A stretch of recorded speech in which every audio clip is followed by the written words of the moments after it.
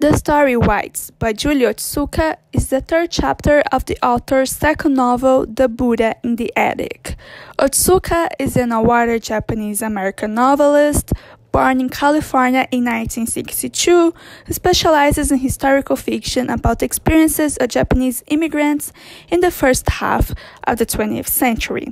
While her first novel, When the Emperor Was Divine, focused on the lives of Japanese immigrants in the American internment camps during World War II, her second novel goes back a few decades and tells the story of picture brides, young girls who had arranged marriages to Japanese men living in the United States right after the end of World War I.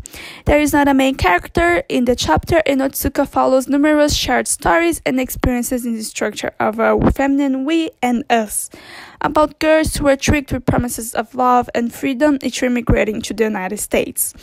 This chapter is told through a stream of consciousness and the first person plural, and it focuses on themes of prejudice, brutal working conditions, cultural differences, gender relations, and the social and sexual submission that were expected of these girls from both their husbands and their male bosses.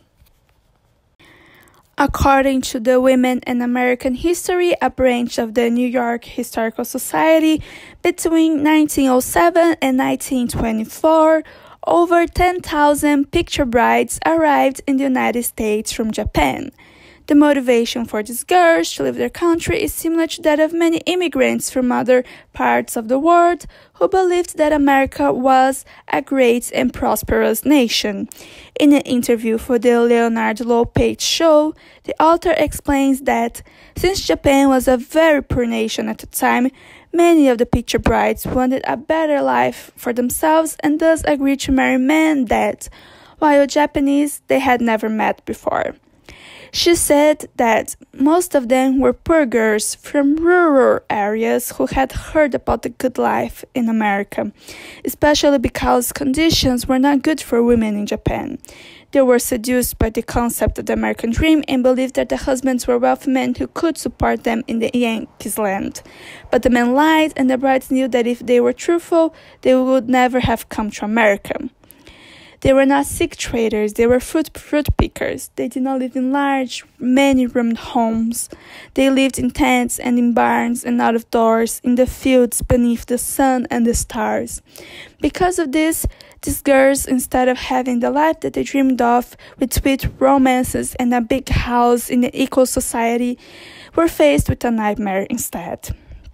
They were forced to work on open fields, harvesting potatoes under the 120 degrees of a California weather. Some of us wept while we worked. Some of us cursed while we worked. All of us ached while we worked. Our hands blistered and bled. Our knees burned. Our backs would never recover. They had no protections from work, and dying or getting sick under the sunlight was not uncommon. They were taught to not complain by their husbands, who threatened them if they didn't work. And they even wouldn't be able to complain because they didn't know English, because they didn't have time to learn. Water was one of the few words they knew, and it was due to necessity. The American dream was as far from them as it was before they immigrated. But the American dream also involves learning this country's way of living, which was so foreign to them, or learning for women the appropriate behavior and lies of being born female. This was learned by the girls who worked as maids for suburban whites and who had their wives explain both house cleaning duties as well as the things that women had to accept and ignore from their husbands in order to survive. Some of these lessons were how to sound cheerful on the telephone when you were angry or sad, or how to wash a lipstick stain out of your husband's favorite white shirt even when the lipstick stain was not yours, or even don't ask him where he's been or what time he'll be coming home, and make sure he's happy in bed. Beyond learning, Japanese girls also had to be the white woman companion in all the needs that a husband or lover couldn't fulfill. They had to spray them with compliments, sleep in their beds when their husbands were not home, and lie for them. However, the girls were never their friends or close to these women because they were still in the margins of society and were disdained for being immigrants and Asian. The American dream also promises freedom, and the picture brides were not allowed to be free. They didn't have control of their choices or their bodies. Many of them were victims of sexual assault, either by their bosses on the fields, by a husband's friends, or by the suburban's husbands. Nobody has to know, he would say to us. Or, she's not home until late. And when he led us upstairs to the bedroom and laid us across the bed, the very same bed we had made up that morning, we wept because it had been so long since we had been held. These girls were so lonely and touch-starved that even while being sexually used, they were still found some form of comfort in the act. But they were still trapped because being women, immigrants who didn't know much English, and a minority in a time of growing anti-Asian, especially anti-Japanese sentiment, provided the brides little, if at all, freedom. They were at the mercy of men and other women who might disdain them for who they are. Because of this, no matter how much they wished for the opposite, the American dream didn't include them. Julie Otsuka's work is mostly universally praised. The Buddha in the Attic won the 2012 PEN Faulkner Award for Fiction and was nominated for the 2011 editions of the National Book Award for Fiction and the Los Angeles Times Book Prize.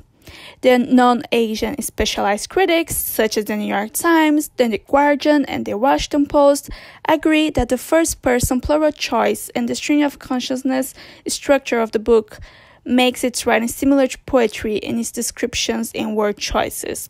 However, the Washington Post criticized the author's repetitive style as limited and the plural voice as blurring and distancing. Ron Charles, the critic, complains that it can make us feel perpetually sad about how these Americans were treated, but it never really challenges the prejudice that made their entertainment possible. On this note, the Asian American magazine Hyphen disagrees. For journalist Manan Desai, the richness of the novel is its critique of racism in United States culture. In capturing the paradox of American ethos, a land of immigrants and a land of suspects, the Buddha in the Attic does far more than recover these valuable moments in Japanese American history. It gestures toward a broader critique of the national culture of the United States. Therein lies its power. Overall, Whites by Julie Otsuka reveals the various forms of prejudice against Japanese American women in the first half of the 20th century. Living in a new and strange land, it details brutal working conditions, both as land workers and maids, as well as the intersection of sexism that these young girls were put through. They came to this country looking for freedom and prosperity, but were instead met with hostility, poor lives, and violence fit for a nightmare.